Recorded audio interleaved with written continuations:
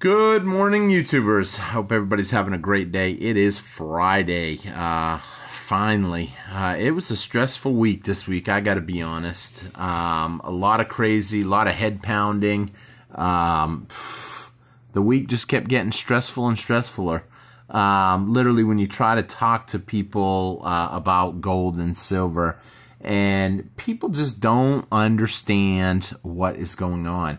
I mean, Janet Yellen coming out and saying that, yes, some banks are a little bit, stressed out, a little stressed, but not the end of the world.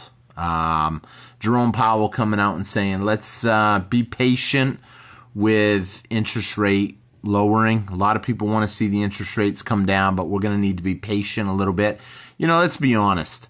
They haven't gotten nothing right lately, it seems like. Whatever they say, they seem to either do the opposite or the opposite ends up happening. What do I mean by that? I mean, originally we've talked about this before, but, inflation, there's no inflation. Inflation's transitory. Okay, there's a little inflation. Okay, it's inflation, but we're trying to keep it at 2%. Okay, so let's go with 2% for a year. Let's go with historical 2%. I don't know. And just, it's excuse after excuse. Silver, not really doing a whole lot. Not going up, not going down. Talking in the comments. Some of you guys that follow Discord, it's free to join Discord right now.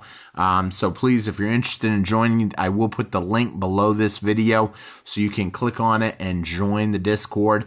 But yeah, it's frustrating. It's a little frustrating. We're not seeing it go down. We're not seeing it go up. We're kind of just seeing it meddle around. So we're going to talk a little bit about what's going on in the silver markets, what's going on in the markets, period. And if you enjoyed this video, please make sure you hit that thumbs up button for me. Leave me a comment. And if you're not subscribed, please take a quick minute, hit that subscribe button, because it really does help the channel out. I pretty much do this because I love talking about it. And, sometimes, I'll be honest, I do take stuff a little personal because the numbers are just outright not actual. And what I mean by that is we're seeing, man, what is going on? My camera just did something funky. We're just seeing just crazy stuff happening. We're seeing huge amounts of revisions now. Whenever big numbers come out, it seems like they get revised right off, not too long after.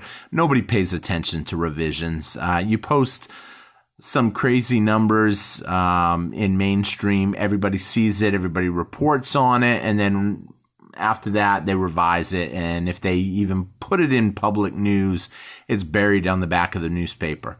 So it's kind of crazy where people are going, what people are seeing with this. I'm utilizing this opportunity to stack. Question gets asked to me a lot. Are you buying right now? What are you doing?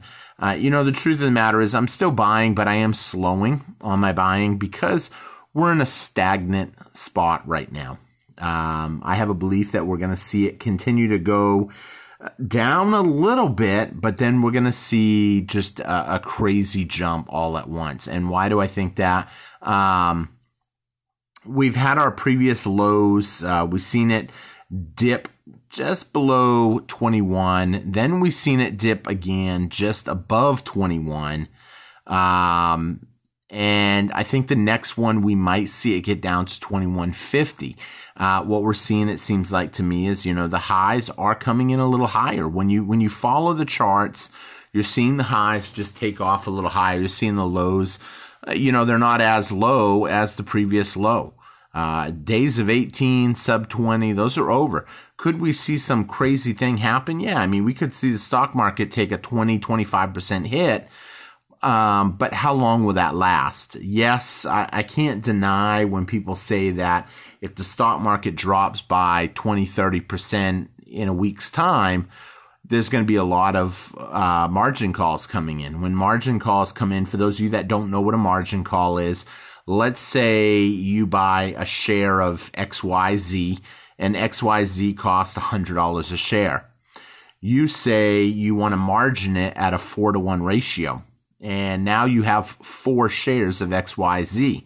If XYZ goes up $10, you essentially just made 40 bucks. But if XYZ goes down $10, you just went down 40 bucks. Well, here's the thing. You only have one share of XYZ at $100. So essentially, your one share now has a $60 value when you look at it like that. And here's the thing. What's stopping it from going down $20? If XYZ goes from $100 to $80, you're basically net worth on that stock is now only $20. And then if it should happen to fall much lower than that, you can be not only margin called, but position sold instantly. And a lot of people don't understand the dangers that come with margins. You know, back in the old days, during the Great Depression, there was heavy margins, extremely heavy margin positions, because there was no way people thought that the stock market could go down. And unfortunately, a lot of people have forgotten about that nowadays. They think that, you know, the worst downturn, if you can weather a little bit of a storm, is not the end of the world. Now, hopefully most of us aren't using margins. I know some people that collect silver and gold, or stack it, collect it, whatever, invest in it. They also have cryptos. They also have stocks, bonds, 401ks. I talk to a lot of people that, you know, a good percentage of people out there have a small paper investment in precious metals. And I've got to specify small and paper, because a lot of financial advisors will tell you to be safe, you should have a 5%. But here's the thing. When you look at the U.S. debt clock and you see that there's 188 shares of paper silver for every 1 ounce of silver, when it really comes down to it, I mean, what do you think's going to happen when that silver ain't there? You're definitely never going to take custody of it. However, you might be able to utilize that paper and actually take paper cash profits, but who knows what could happen to the dollar. And I know a lot of people have this belief that the dollar can never collapse, and maybe they're right. I just don't believe that. I believe that any fiat currency or any kind of money that is made out of paper, for the people that don't know, you know, fiat currency, it's okay. Fiat currency is just paper money. It gives the governments of the world the basically ability to double the money supply instantly, like we've seen in Venezuela, like we've seen in Weimar, Germany. And when that happens, it basically takes away the purchasing power of all the other bills that are out there. It erodes your savings. You've been saving all your life, and it's gone. And I think at a certain point, when the majority of the system is not working, whether that means physically or just technically, you're going to see something. They've got to instill something in the money to make people go back to work. Now, I've always said that I think we could go back on a gold or a silver or gold and silver standard. I know some people have commented on that before and said maybe a gold standard will never see silver play a part, because obviously it is too industrial. It's too much used for industrial.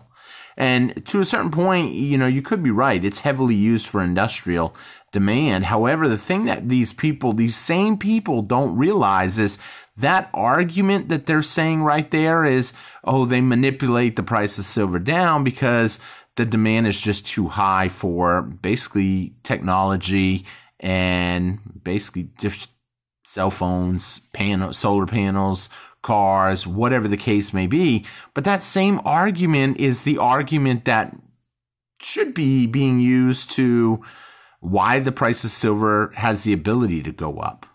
The manipulation, I mean, you got to ask yourself, who's manipulating the silver? Who is this they? And I have seen that in a comment. Who do you think they is? I mean, you say they manipulating. Who's they? I mean, think about it. Who has the ability to manipulate the price of silver down or the price of gold? It's a little harder with gold because of the sheer amount of money involved in it. But you take silver, it's not as hard to manipulate. It's obviously banks. But when banks get in trouble, do they still have the money, the capital, as the prices go up? on silver, do they want to eat them losses to try to manipulate and keep the price down? A lot of people don't really understand even what happened with GameStop. GameStop was a stock. Some of y'all know what GameStop is. You just don't know the full story behind it. It was just a stock. And there was actually a YouTuber out there that his name was Roaring Kitty, and he started telling his subscribers that he was buying GameStop.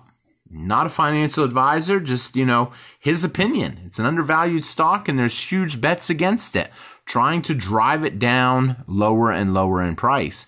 And all of a sudden, there was a big movement that basically his subscribers and people just started buying it. And as the price slowly started to climb, more people got on board. And that's kind of why I think they don't want to see any kind of price climbs right now. I think when we've seen the price climb to $29 really fast, I think they were doing all they could to beat it down again.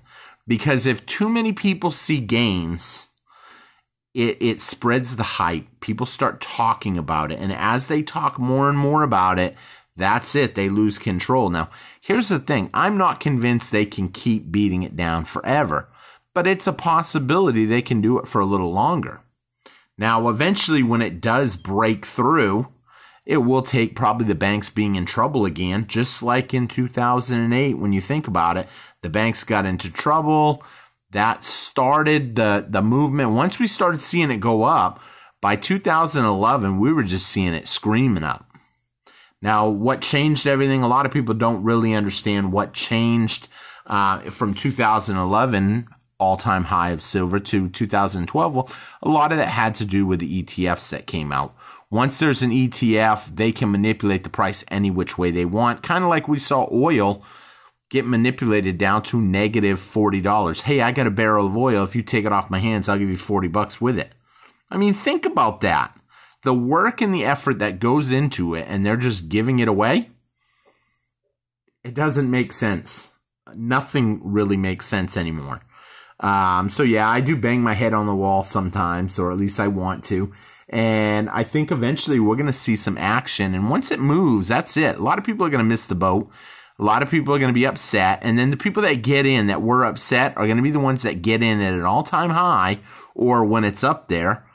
And then they're going to lose money because maybe we'll see a pullback. And then they'll be the ones crying about it.